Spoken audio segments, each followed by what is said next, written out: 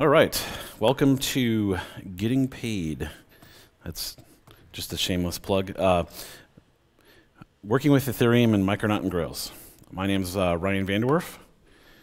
I work for OCI on the Grails and Micronaut team.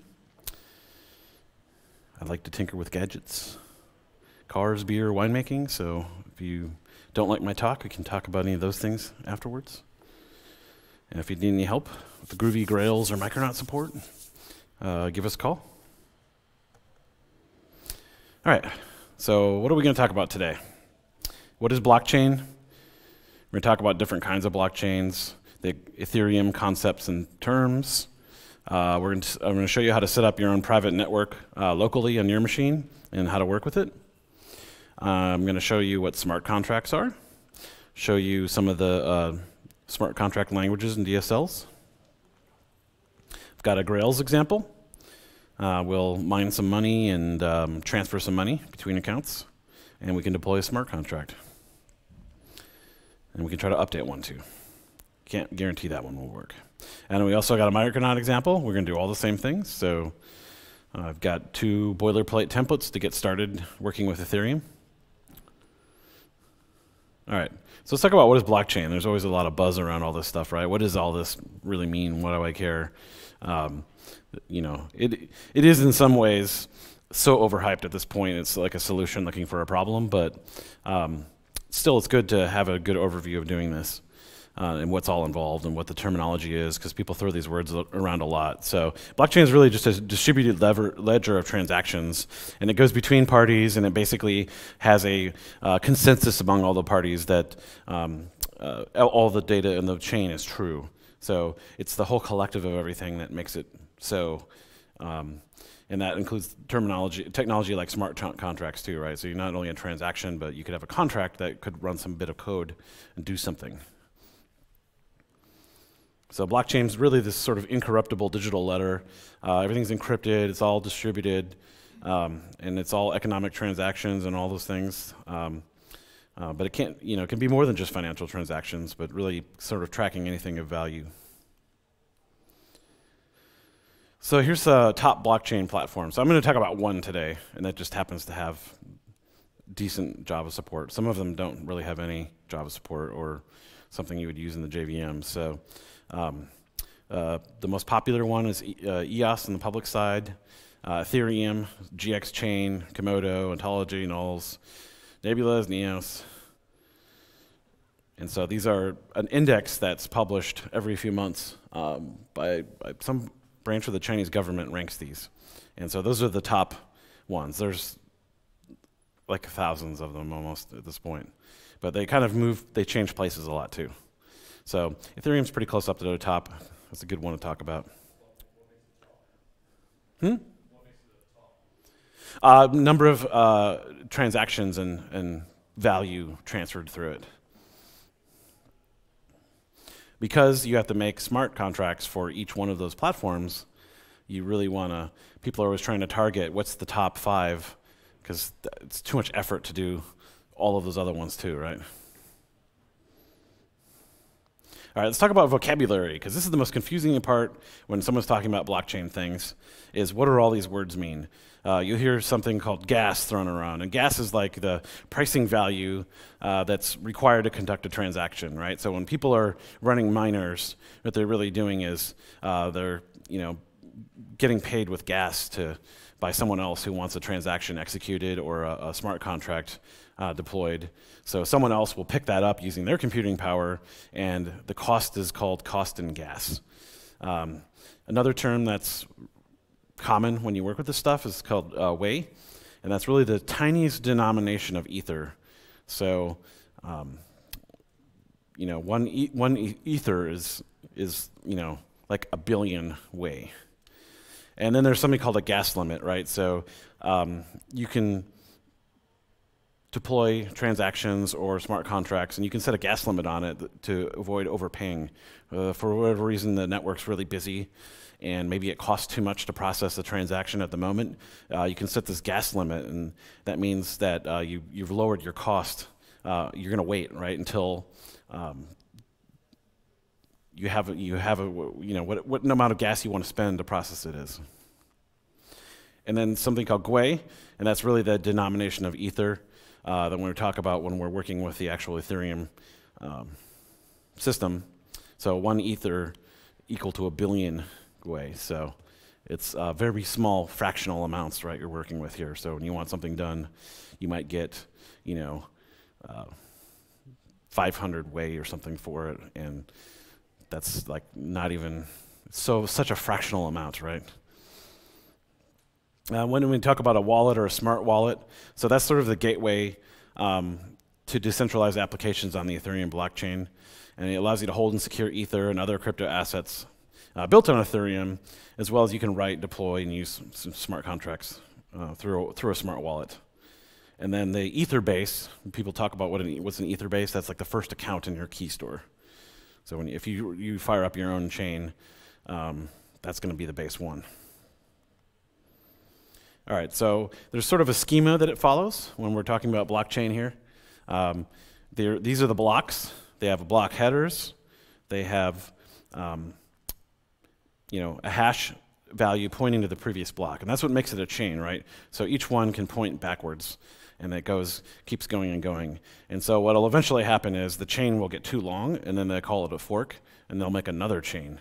And that's when you hear people on the news saying, "Oh, Ethereum forked," because they do that for many reasons. Sometimes it's too long, or there's some kind of bug or security hole that people are exploiting to steal money. So sometimes they'll fork it with the fix on the other one. So that way they can kind of control it.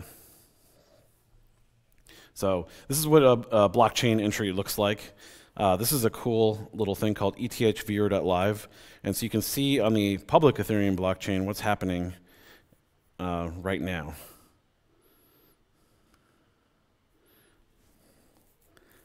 So we can see this is the blockchain going, right? These are all the transactions going from and to. And you can see all this stuff out here of how much money has been transacted. And so some of them are so fractional you can't see anything. So this is really what's happening in real time. It's a pretty interesting thing. And so we can dive in and look at any one of these and see, okay, what's going on with this guy?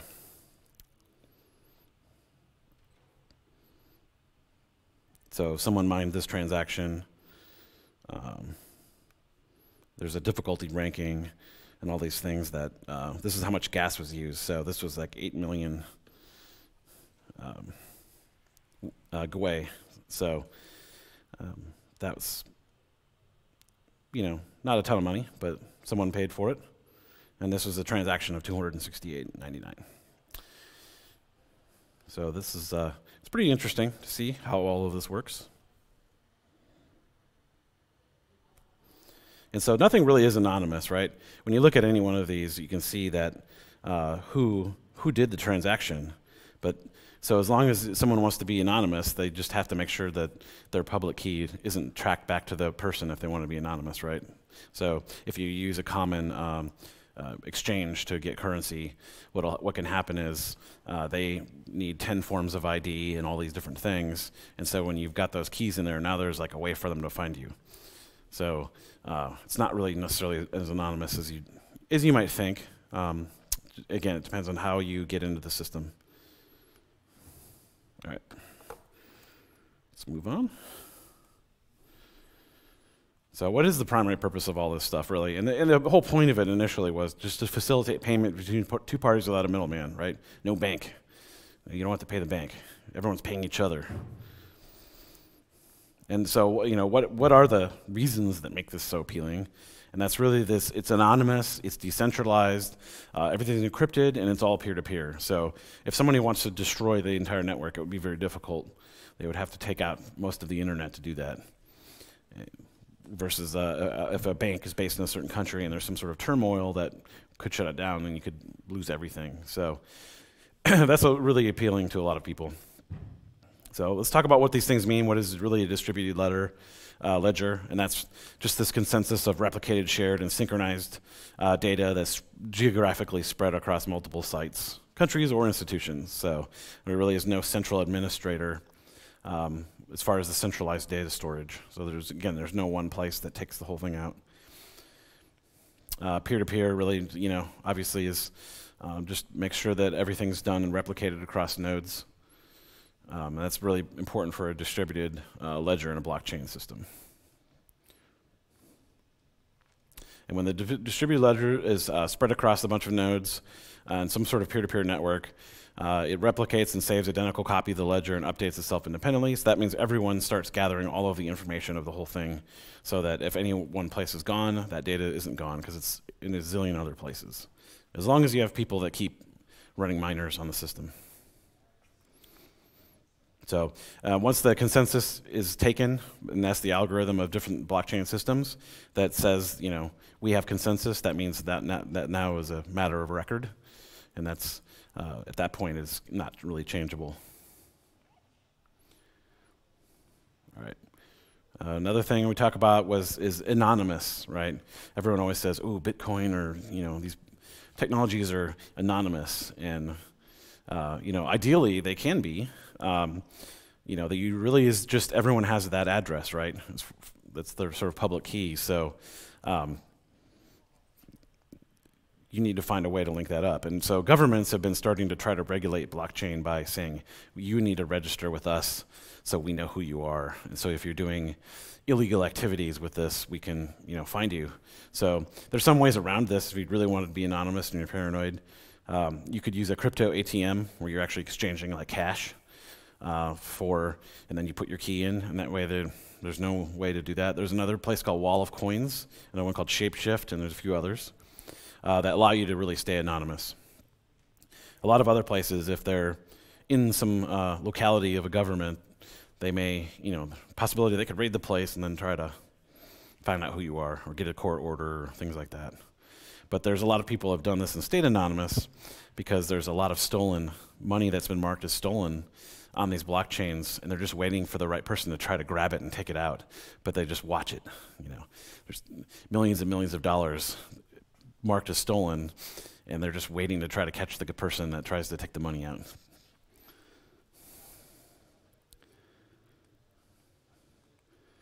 All right, so when we encrypt everything, why do we do that? So Ethereum uses this elliptical curved digital signature algorithm for its public key cryptography. That's the same as Bitcoin. So the reason they do this, it's the smaller key sizes than the RSA stuff, but it's equivalent in security. So it's just less data you have to pass around.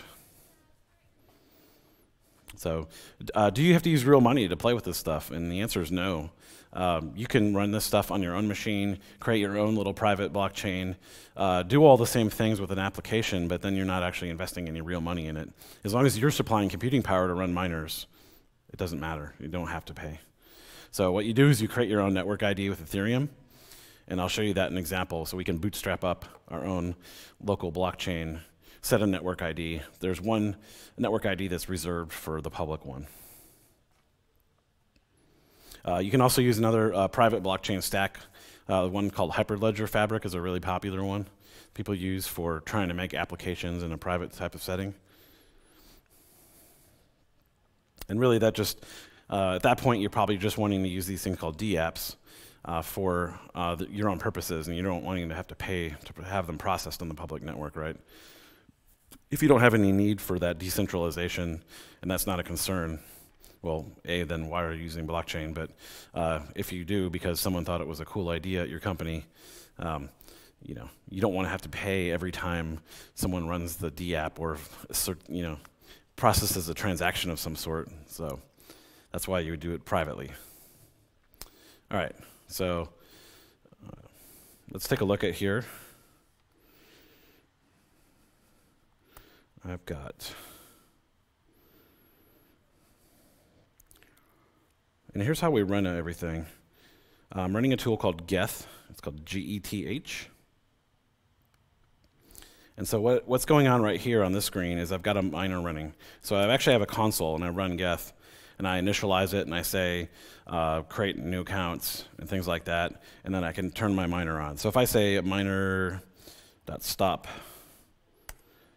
I'm gonna, that's a cool cool return message there it gives you, but that means it stops, right? Now I have nothing processing a transaction. So if I want to go into a Grails app and transfer some money, it's just going to sit here because there's no one on the network to process my data, to collect that money. And when I have my miner turned on, I can go to my Ethereum wallet. And it's just called Ethereum wallet. You can download it. I'll have links to the stuff at the end. So I've created 2 accounts. You always start with Etherbase. Again, that's your kind of root account of the chain. And when you fire up your miner, by default, it goes to that. So I've been mining this all afternoon. So I've gotten 30,000 Ether. And then I can transfer to this second account. I can just make one, right? All I do to add an account is just go in here and say, okay, put a password in, and then it's going to create a new key for that person. So now this person, account 2, is identified by this value here. So if I want to transfer money, I can do it in a Grails app and Micronaut app. So let's go to that. I'll start with the Grails one.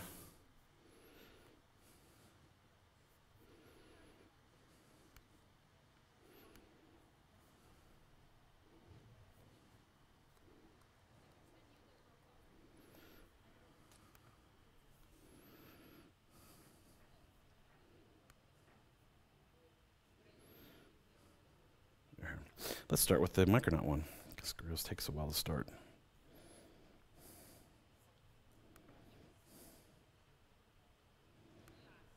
All right.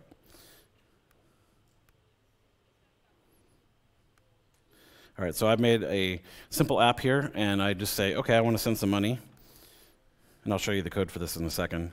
But so I'm going to go in here and take this, go to my wallet, cut and paste this address. I say I want to send some money to account 2, my originally named thing. And how much am I going to send? Well, that's like 10 Ether. That's a really large number. It looks like a lot, but as you can see, I'll go ahead and submit this transaction, and it's going to wait. Nothing's going to happen. Oh, wait. What's happening? Someone submitted a transaction, but no one's processing it. No one's running miners to do these things. So once I start up my miner,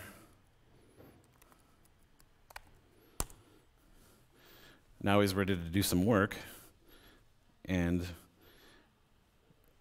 now he says, oh, he's starting to mine stuff. He's actually found some work to do.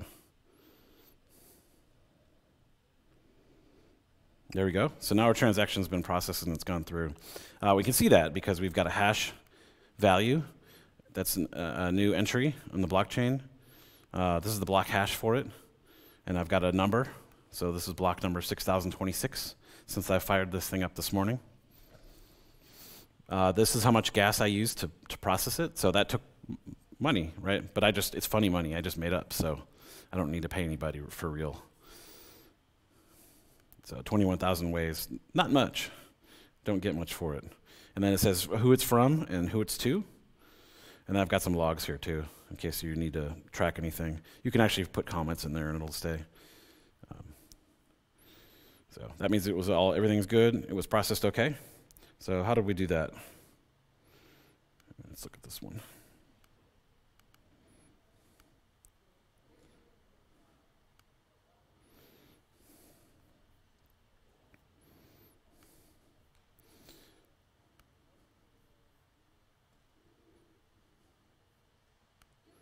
All right, so let's take a look at our project. So we've got a basic Micronaut app here.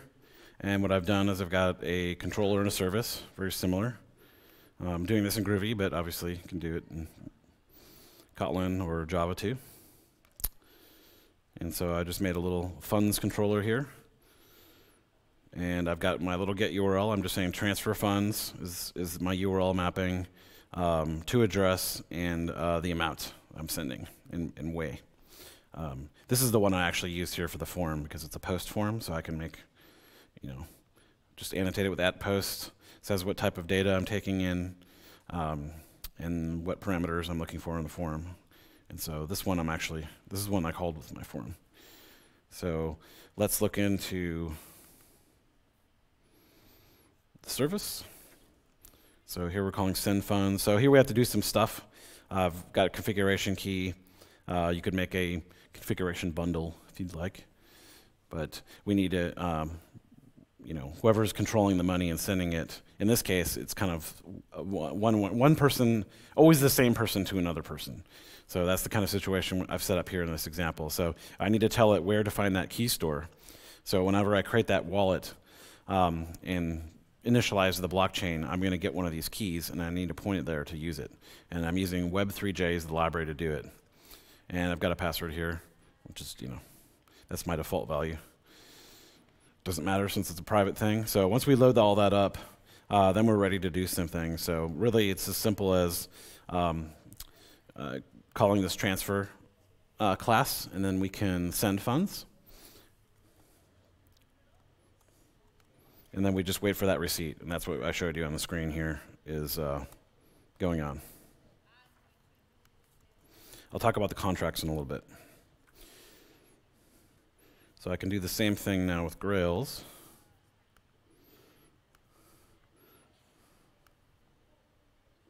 All right, so that's running now.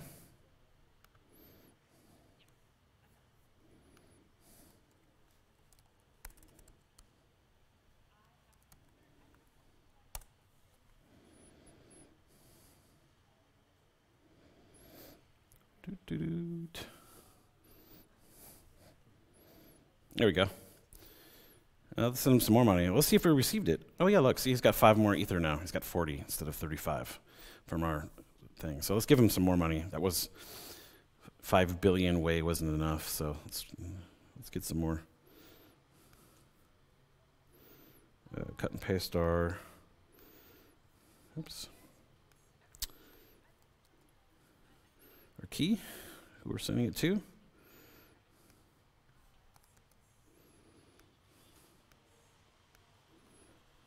Just add another 0. It's payday. And we go watch our miner here. Submitted. You can see the transaction's been submitted. It's waiting for the miner to do some work.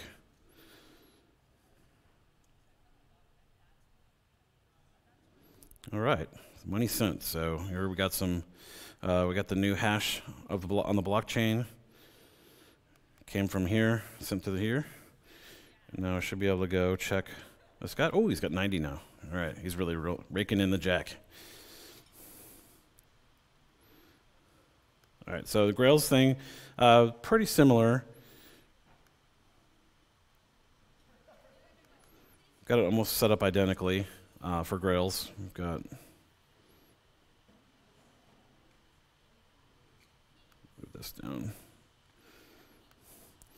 I've got the same type of thing going on here where I send funds, and I'm printing that out just to make it look a little more readable. And then we go into our service.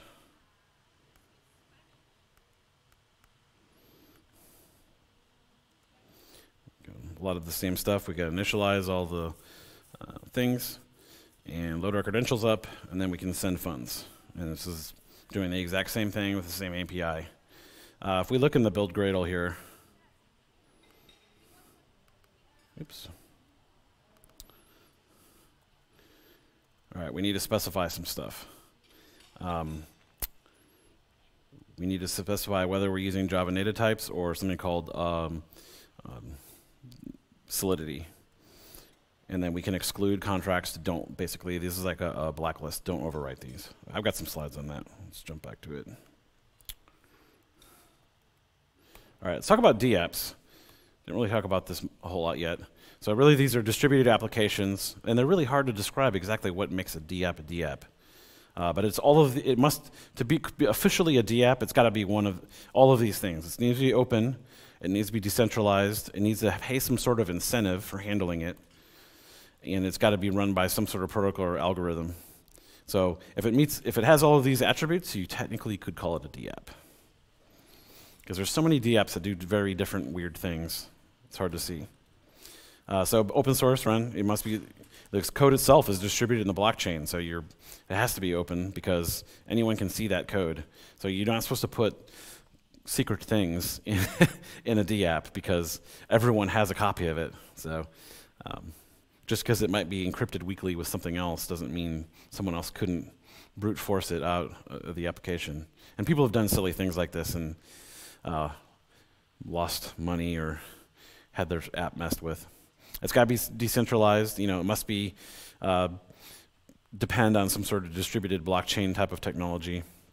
It must pay some incentive, right? No one's going to be processing your transactions for free. Why would I give all my computing power away to everyone else on the internet just to process their transactions? I need to be making some money doing this, right? So that's when people talk about their mining, they're just basically lending their computing power to process all the transactions on the network in such tiny fractional amounts. Unless you've got a pretty big setup, it's hard to really make any real money on it. It's got to have some sort of encryption and protocol used. So it must issue tokens. It must have some sort of built-in consensus mechanism, right? So that means all the nodes have to agree that, you know, the chain is what it says it is. And we got 3 different types of DApps. So there's a type 1. That's when they have their own blockchain. This is something like Bitcoin or altcoins. And there's a second type, where the apps are sort of protocols and they need tokens to function. There's something called Omni protocols, an example of that.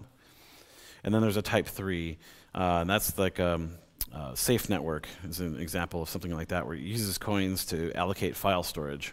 So basically, you're using coins to store files. Some popular DApps here. One's called ETHLance. It's sort of a freelance site powered by a blockchain to find work to do blockchain work. So it's kind of meta. This is a cute one called CryptoKitties. So you can basically pay to collect these little cats, and they're like limited time things. So you can basically collect and breed these animals through the blockchain, sort of an experiment. So they have these exclusive ones they released, right? And you got to pay with some currency to get them. So this is actually something people are really into. I'm not sure I would pay money for that, but another one's called Aragon. So that's something you can do to manage decentralized autonomous organizations. That's actually a type of thing called DAOs. There's one called Gnosis. That's a prediction marketplace. So it's a distributed app that everyone's using their computing power to run it. Another one, asset portfolio market, is called Prism. There's another one called Radex. It's sort of an exchange for this ERC20 token. It's sort of a standard format. We could talk a little bit about that later. And Golem, which is Airbnb of sort of computing power. All right, so so I want to write a DSL, or I want to make a DApp, right? I got to use some sort of DSL usually. Otherwise, you'll just be writing it in bytecode. And there really isn't any kind of groovy DSL for doing these that's popular or anything like that. So the most common one is called Solidity. So we'll learn to work with that. There's another one called Truffle. There's another one called Viper, Pyramid Scheme, Flint, 4Ls, HA Assembly, Bamboo. These are all relatively popular ones. Probably starting with Solidity way at the front, though. So here's what Solidity looks like. So here's a example that we can deploy here in a little bit. And basically there's an interface of a type mortal, and this is a greeter contract. And so we've got greeting. So when we deploy this, right, we're going to specify what the greeting is. Say, hello, great conf. And then we have a constructor to start this thing up. We can do a new greeting, and then we call some function that is part of the DApp when it runs, called greet. So it'll say, hello, great conf. So there's different kinds of things in Solidity, so I'll talk about some of the syntax of how this stuff works. State values, they're variables that values are permanently stored in contract storage. So this state variable here, which is at the top right here, this is permanently stored, right? Now there's a way you can cheat that I can show you to update that, but for DApps that's generally the case. You can also just declare anything at the top of the script there. And another thing that's interesting is you see this bit at the top here? You'd think people would have learned lessons from this, from the Java world of range versions. So that means I need to run a Solidity compiler greater than 4.0 but less than 0.6. And this is like a nightmare situation where I have this range of things. So what does that mean for you as a developer? That means you need to manage all these different installation versions of Solidity compiler, and they come out with like nightly builds of this thing. So depending how old the code is that you may have gotten your hands on, it might be a real bear to try to install this on your system. And I'll talk about some solutions to that. But I already looked, there's not an SDK man for Solidity, which there really should be. To talk to Marco about that. Functions, we can create functions here. They're just sort of the executable units of code, just like any other function would be in most other programming language. But the format, as you can see, is a little bit funky, right? It declares a function and the name and then the type. And whether it's public or private is on the wrong side, let's just say.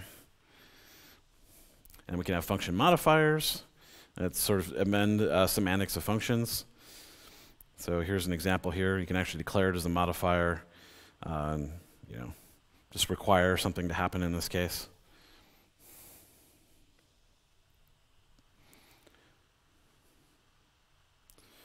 All right, then we've got events, and these are sort of convenience interfaces. So if you're trying to debug one of these things, you can have some kind of way to log what's happening. So you can actually put that in here. So you can say emit, and then something that would log some data, or trigger some event to happen. And this is what the format looks at. And then we have structs. They're kind of just sort of like an interface type of thing, or not quite an enum, but just declaring a group of values. It's being a little bit different than just a class. They do have enum types, so you can actually declare an enum and, so for example, state, and then you could have different states of an enum. So that's nice. And we've got a lot more syntax that we could do, but that's just the basics, right? So here's the link. When I send the slides out, you can get this too, but that's the reference of all the other things. All right, so Web3j, that's how we're making all of this fun stuff work. Thank goodness they have a decent plugin. They've got a Gradle plugin too. So really, what happens is when we want to run one of these dApps, this plugin is a wrapper for the Solidity compiler.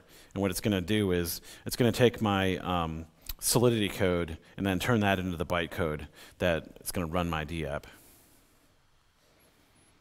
So it still requires you to have it installed locally.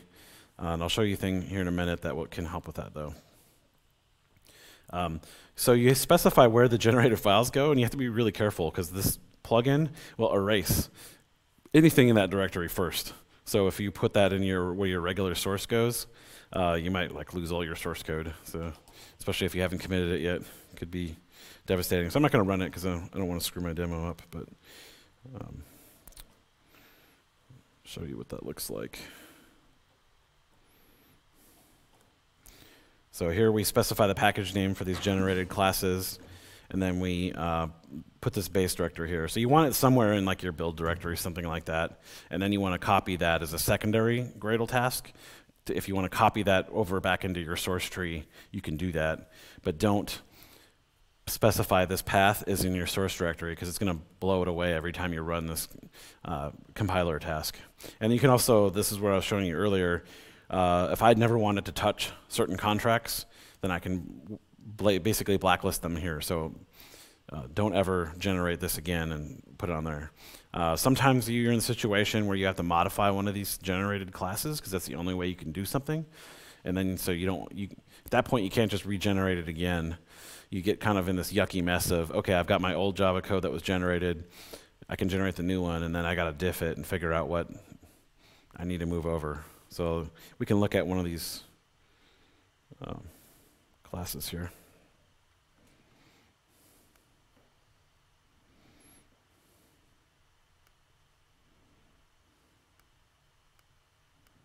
So here it drops this in here. Oops.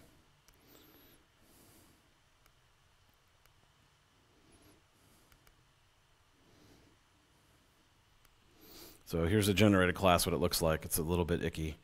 And the compiler creates this like binary code of the whole thing in this giant string, and it shoves it in here. See all these crazy long things. But you can modify the stuff if you need to, and that's how you can cheat and say I could modify that hello value of smart contract, is I can actually add calls in here and then try to alter it. But see, there's all kinds of stuff in here, so that would be preferable to not modify this stuff, but you can't just either make it an interface either, because this base class has to be used. So it's not quite so easy to have this type of abilities. And Mortal is this base thing it does, which is basically just really a base thing that Web3j uses to handle all this stuff, the remote calls.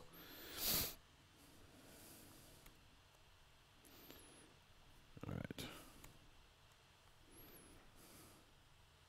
All right, to install the plugin, all we need to do is add this to our build script under the dependencies here, and then apply the plugin, or you can do the plugin syntax, specify it there. And here's our package name, we showed you that. Use not of Java types seems like something you would want to do, but everything that I've ever tried it on, it doesn't work right. So don't mess with that unless you know what you're doing. All right, so we have this problem, right, where how are we going to install 2,000 different versions of the Solidity compiler on our machine? So they've made this UI called Remix, and it's a web IDE that will, someone's hosting this thing, and they have every version of the Solidity compiler you can choose from running, and I can pick it and then generate my stuff from there. So let's check it out. Got it going here. So here we've got this web IDE. It kind of looks, it's basic, but it works, and it even remembers state. And so if I want to compile something here, I already did this. It was taking a while today, so I don't want to do it. But look, I can pick any version I want, right? So I've got this thing here that says, oh, I need greater than Solidity 0.42.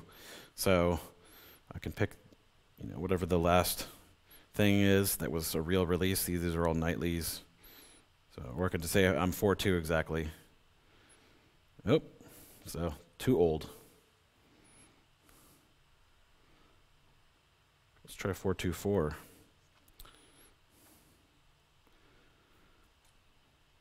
All right, so now I've got a compilation, and here's what it spits out.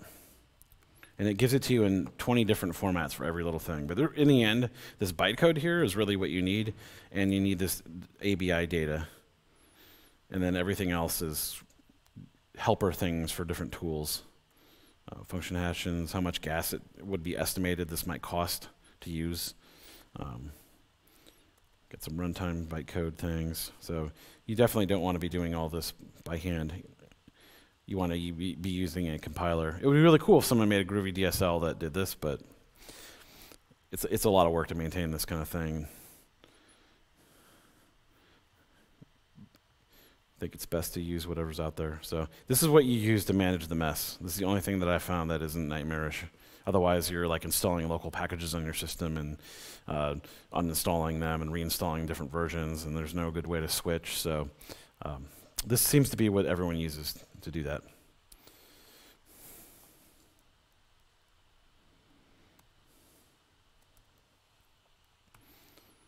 All right, so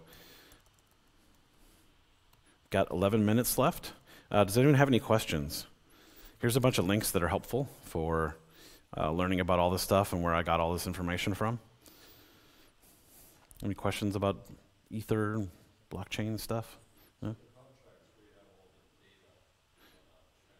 Yeah, let me run that real quick. So what we do is we want to deploy a contract, right? So forgot to demo that, apologies. You can do it in the Grails or Micronaut app.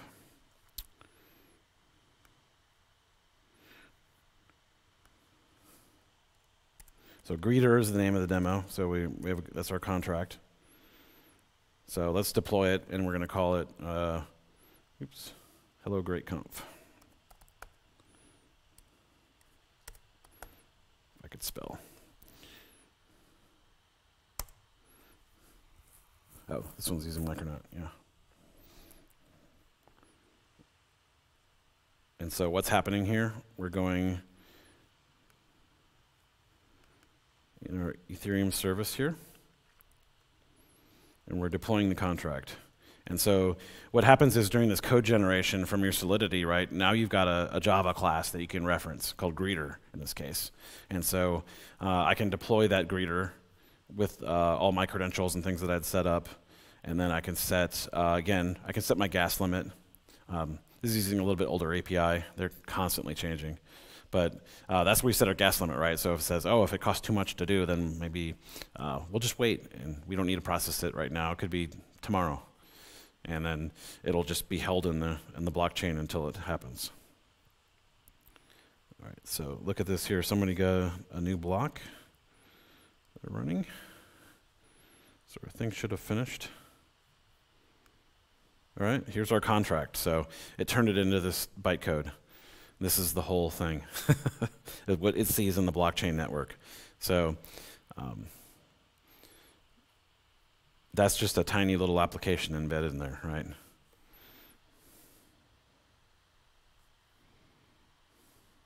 And how much did it cost? Well, since I only have one miner, I guess the price is going up. Cost me, what was that, like 22 billion Wei? So I'm making money. So if you're deploying smart contracts to the public blockchain, you need to have money to do that. Computing power isn't free, and it's a market price based on supply and demand. And that's why people run private blockchains, right? They want to use blockchain for some reason, and you're not going to want to pay just to run a little app. That would be silly.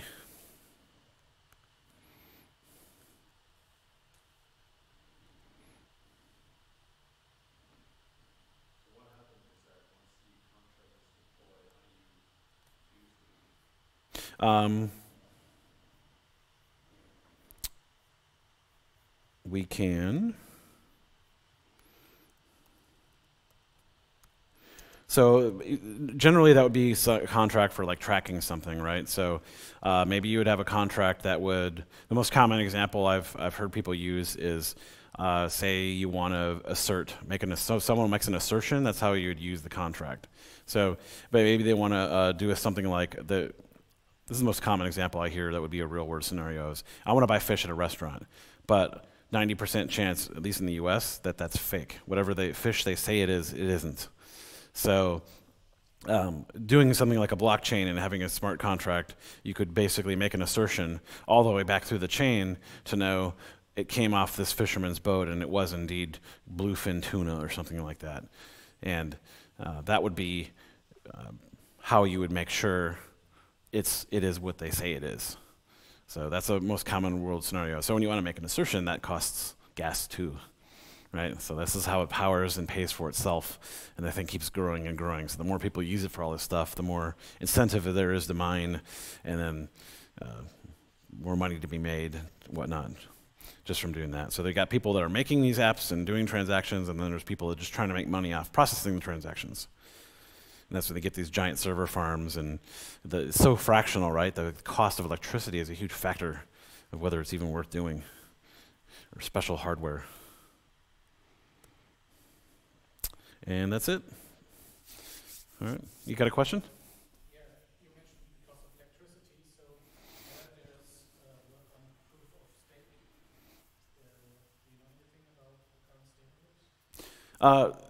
Yeah, so there's a place, actually, I live in Texas, I'm from Austin, and an outlying country area, there's a company from Taiwan that's just building a big data center because the electricity is really cheap out there to process digital currencies, basically to just run miners. And it used to be you could do mining with Bitcoin and all these other things if you had a high-end video card with a good GPU. I think that those days have passed because your cost of electricity at your own home, unless you're on some kind of solar setup or something, will not be worth it, right?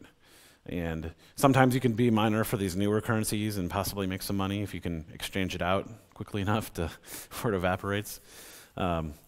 And then it's completely unstable, right? You never know from one day to the next who's the top dog on that list and what the price is going to be on the currency when you want to translate it back into it.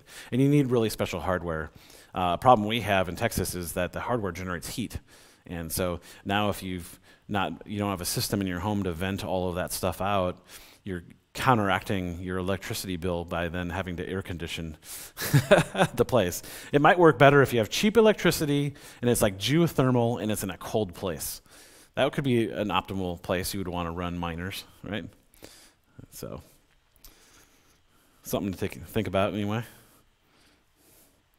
And you need a whole lot of servers. All right, thanks everybody.